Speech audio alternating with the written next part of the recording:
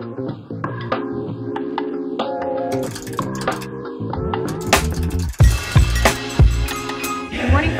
back to my YouTube channel. My name is Sophie. If you're new here or you don't know me, I am a self-employed graphic designer.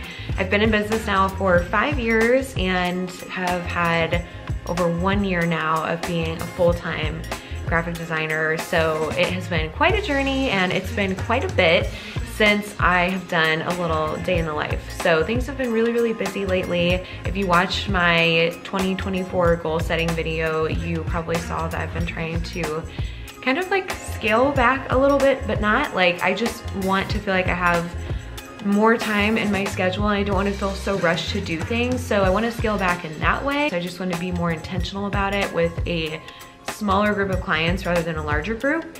And one of the big things that I've been trying to do to make my schedule feel less overwhelming each week is not putting too many tasks on my weekly to-do list and being realistic and understanding that not everything has to get done in a day, not everything has to get done this week, and it'll work out, it will be okay. Today, I am taking you along for a little day in the life and I'm gonna be showing you a couple of fun things, talking about some stuff, how I find clients for graphic design work, for brand design work. I just finished doing a series all about brand design from start to finish, showing you branding for a real client, which if you haven't watched that yet, I will link it down below so you can check it out. But from that, I've gotten a lot of questions about how do you find your first graphic design client? How do you find your first brand design client?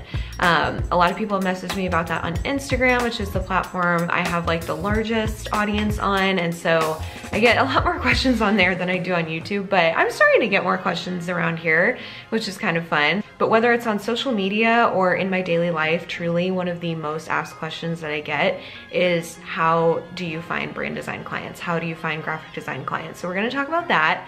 I'm also doing a fun little Valentine's Day card and little like sweet thing to send to my clients in the mail. So I'm doing Valentine's today and I've got the cutest little illustration that I made for my little homemade Valentine's Day card that I'm gonna be sending to my clients. So I can't wait to show you guys that. I'm gonna be going to a coffee shop today and I've got a full list today. So I know I just said at the beginning of this video that I'm like trying to not put too much on my to-do list, but Mondays are always that day where I try to get done as much as possible. So I've got a really full to-do list today.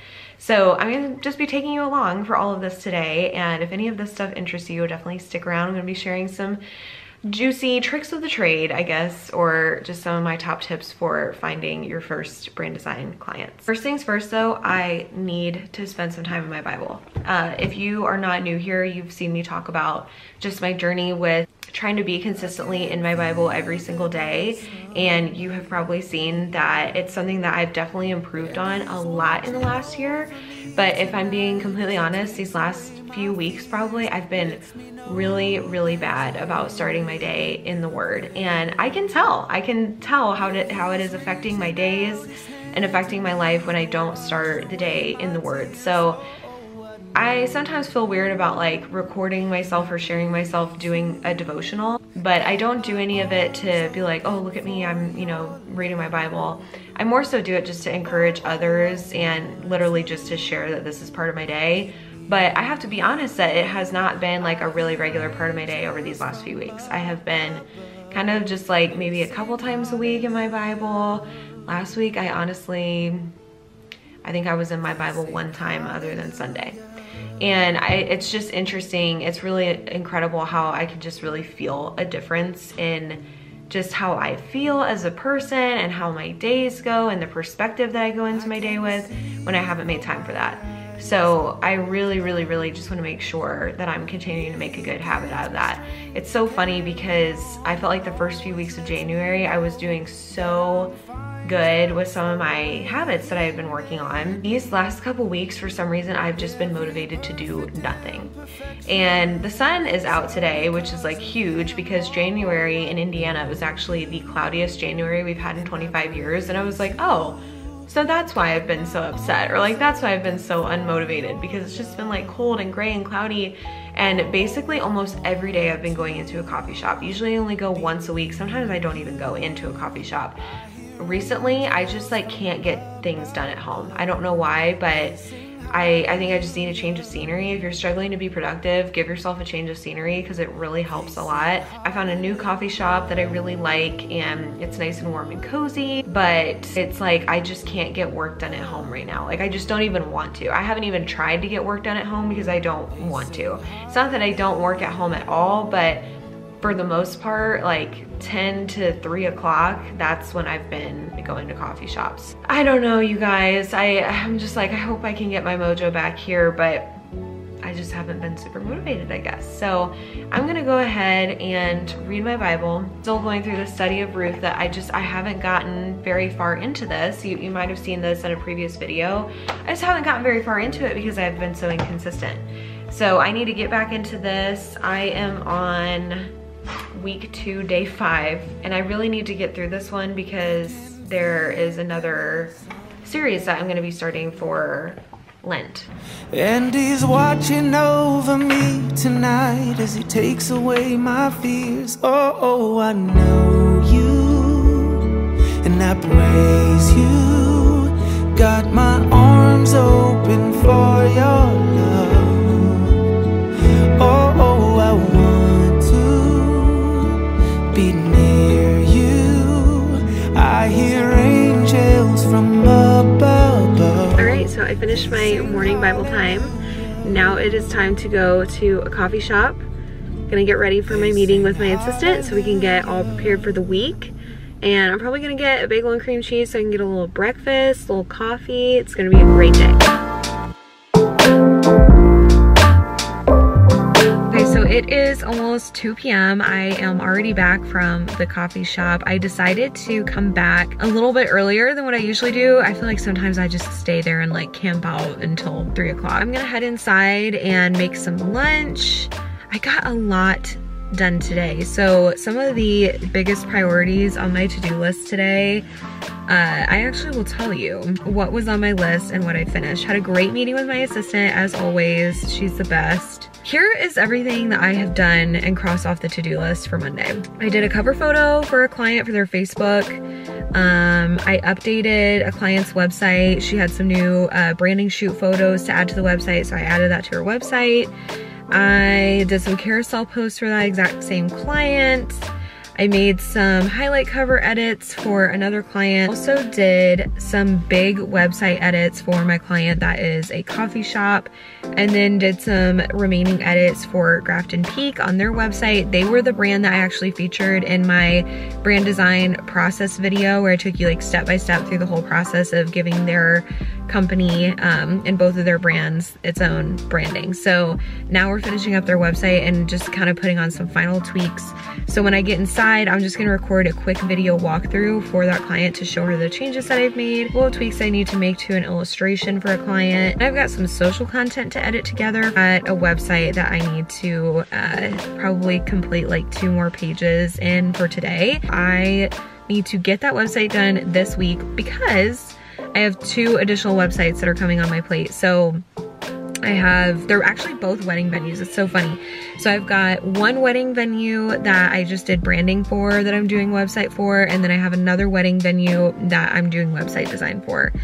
They do need branding done, but I don't know that that's in their budget right now. So we're starting with website. I don't usually do that, but I am making an exception to this because they're a client that I know a little bit on a personal level, so I'm making an exception to it. But it'll be interesting to see how it goes, because part of the reason why it's easy to put together these beautiful websites is because when we do that after doing the branding process, it really makes the website like a super smooth, seamless thing to put together. So it's gonna be a challenge to do that without having those branding foundations laid before entering into that project. So I hope that that wasn't like a mistake on my part. And then I'm gonna be doing my little valentines to my clients. So that is a lot to get through between 2 and like 5 o'clock. But I don't know, I think there might be a chance that I could do it. I need to like get inside and really get cracking and get to work if I wanna make it happen now. Also, you might have noticed, or you might not have noticed, but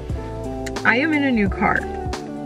I am in a new car. My husband and I bought a new car to replace my old one. There's so much technology in this car that's just like so new to me. Like finally having a backup camera, finally having Apple CarPlay, even just being able to press a button to start the car instead of like having to turn the key in the ignition. I love that. But this car was like a huge, huge, huge symbol of just like hard work and accomplishment. We worked really hard for this. And you probably saw, if you watched my 2024 goal setting video, that was one of my goals for 2024 was to get a new car. I only had one owner before, took really good care of it. So honestly, it feels brand new. It's the color interior that I wanted. This is, they call it their oyster interior. It is a BMW. Even just saying that out loud, I'm like, what? I don't know. I just can't believe it. But it was like my dream car. All I want to do is just like get in the car. I think that's part of why I've been like going to coffee shops, is because I just want to get in the car and use it. I'm also so excited to finally have a sunroof again. You can see Dolly's little car seat in here. But y'all, I love this car so much. I am obsessed with it, truly. I'm just so thankful. So thankful, so grateful. The Lord has just provided in such crazy ways for my business, and so I'm just so thankful to be able to have the luxury of enjoying this, and just kind of feels good to like enjoy the fruits of my labor, because last year was really, really hard. At some point, Brian and I do want to have children, and so this is kind of like the perfect car to transition into having like a family vehicle. But I also was like, I want it to be nice though. Like I want to have a nice ride, because I just felt like I've worked so hard, and this last year, 2023, completely blew my expectations for my business out of the water. And like nobody helped us with this. Like we did this on our own. So yeah, I don't know. You guys, this car is like I could just sit in here. Like, can I just sit in here and work on my car? I kind of want to just do that. I'm not going to. I'm going to go inside, but you get the idea. So this is so extra, but I got these little BMW cup holders. And then I got this little case for my keys from Amazon. And I'm honestly, I mean, I got it just because it looks bougie and I like that. But I'm kind of glad that I got this, because I dropped my keys on the floor the other day and I was like, oh no. And like it didn't damage them at all because they're in this case. So I'm a big fan of this.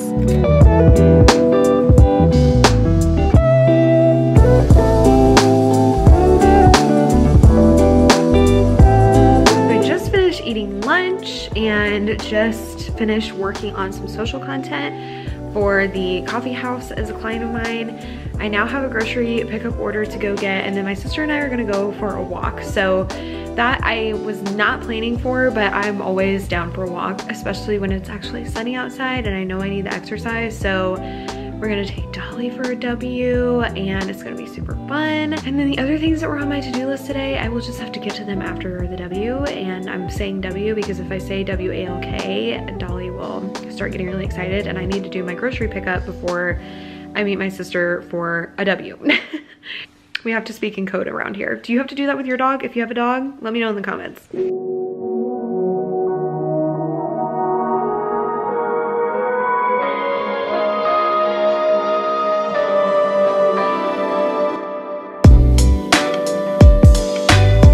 I just got back from such a fun walk. It is so gorgeous outside. The sun is shining, and it is incredible to me how much a sunny day completely like lifts my spirits, changes my mood entirely. I am so thankful for it. I got a couple things I need to finish up here quickly before I start my Valentine's for my clients. And I've got a couple things I need to get done before I finish out the day.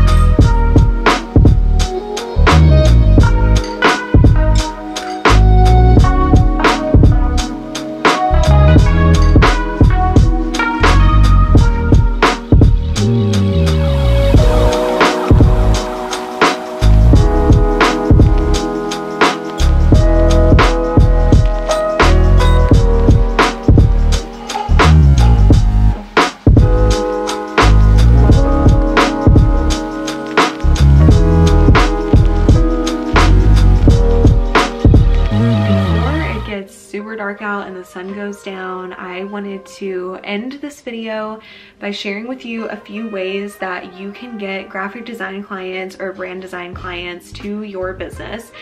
First of all, I just want to say I do have a free guide that's all about how to attract clients to your business. So if you're looking to get your first graphic design client or your first brand design client, or you're looking to get your next client, and it doesn't even necessarily have to be just graphic design, but chances are if you're still watching this video, you're interested in graphic design, this free guide will help you get your next client or your first client. Definitely check that out at the link below in the description. Also, I'm gonna just share a couple of things that you can do specifically if you are in graphic design looking to get another brand design client or your first brand design client. Like, how do you go about that? That's one of the questions that I get asked honestly the most. There's a couple things that I would say. First off, if you have never ever done brand design before, I would honestly recommend looking for somebody that you know or are connected to, or maybe a friend of a friend, somebody that would be willing to hire you either at like maybe a discounted rate since it's your first project. I am not opposed to people doing something for free for like their first project in exchange for a testimonial. That is such a great way to get actual written testimonials about your work and get some experience under your belt with a real client. It's not something that I'm advocating for like continued work for free by any means. I made the mistake of working for exposure for like a year of my career. I wasn't doing that with every project that I did, but there was one ongoing work that I had at the time where all of it was for free and all of it was done for exposure, and exposure does not pay the bills. So I'm not recommending that you like go on that end and do, you know, free work for an entire year, but for a single project, that could definitely be beneficial for you. It gives you a testimonial and it gets your foot in the door and gives you a chance to really just start practicing and experimenting. Because the reality is, like, when you're first taking on a brand design client, your first ever brand design that you ever do, probably gonna be a project that you look back on in 5 years and it makes you cringe. That's just kind of like the truth. I feel like that is just what happens for like every brand designer. Our first brand that we ever design is usually not our most favorite one that we've ever done long term. With each project that you're doing, you're growing and improving, especially when you're first starting out. We've all started somewhere and we've all had those experiences. Next thing that I would recommend doing is just telling people that you are starting to take on brand design clients and seeing what happens. Being vocal about it on both social media and in real life, especially in real life. If you feel like you're talking about it too much on social media, that's not a bad thing. It honestly sometimes can feel for us like we are just talking so much about our offers, and the reality is that somebody that sees your Instagram story one day doesn't mean that they're gonna see it the next day. And just because you post something on Instagram today doesn't mean that every single person in your audience is gonna see it. So just know that online, it's okay to talk about things more than once. Obviously, you don't want your whole Instagram feed to only be about selling to people, but I do believe though that it is okay to like really emphasize your offers and talk about them often. In terms of sharing about your offers and your services in person, I honestly feel like I have built my book of business more from like in-person interactions now than ever before. When I was first starting out, it was in 2020. Everybody was at home because of COVID, so everybody was just like online and working from home, constantly on social media, so it was so easy to get discovered compared to what it is now. And that's just like not the case anymore. So we can't be continuing to expect things that worked in 2020. We can't be expecting those things to continue working the exact same way that they did then in 2024. It doesn't mean that your online presence isn't still important. It's extremely important, and it's definitely still, Instagram to me is a marketplace, and it still is. It was a marketplace in 2020, it's a marketplace in 2024. So it's a great way to get yourself found, to get people to see your work. It's a great way to make money. But really what I have seen happen with my business as it has evolved, as the social media landscape has evolved, a lot of my business is now coming from word of mouth, which does come from years of experience and providing a top-notch, high-quality customer experience, but then also from the interactions and the conversations that I'm having with people in person. And I'll give you like a very small example of this, but even today, I was talking to my sister and I just was telling her, I was like, you know what? My dream website and brand design client is actually a cattle farm. Like that is one of my dream clients. I really want to do website and branding for a cattle farm. And my sister has a herd share that she is part of, and so she can get like fresh milk and meat. She was like, I'm actually going to see my farmer tonight, and he was talking to us about how he wants to get a new website. Like, would you want me to say something to him? And so I gave her my business card and she is going to share it with him. And I asked her specifically, I was like, I haven't done a cattle farm before, but I've done at least one wedding barn brand and web design project, and then I also am like in the middle of finishing up a second one right now. So I'm not a stranger to barns, I just haven't done like a cattle farm yet. So I just told her that, and like lo and behold, there is a potential opportunity. Who knows if anything's even gonna happen with that? But just saying that and talking about it openly and just like sharing that with somebody, what I believe is the power in that isn't manifestation. I just believe that there's a lot of good things that can happen when you simply just share with people like what you want to do, because you never know who is going to have a brother that has a sister that has a friend that has a cousin that might need something that you're doing. So I feel like it could be really easy to take what I just said and be like, oh my gosh, she manifested that, like the power of manifestation. I do not believe in the power of manifestation. I believe in the power of the Lord, but I do not believe in like my own power to like speak things into existence. So I just want to make that very clear. Please do not like misinterpret what I just said and take that as like power in manifestation, because I just so do not agree with that. I don't believe in that. I do not endorse that.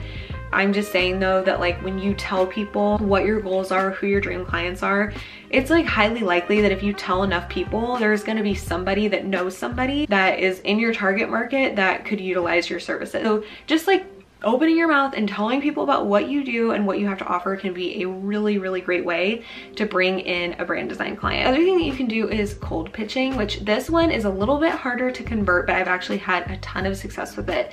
It's something that I teach my students in our Creative Entrepreneur Accelerator program, actually in the middle of a session right now of a 3-month-long program.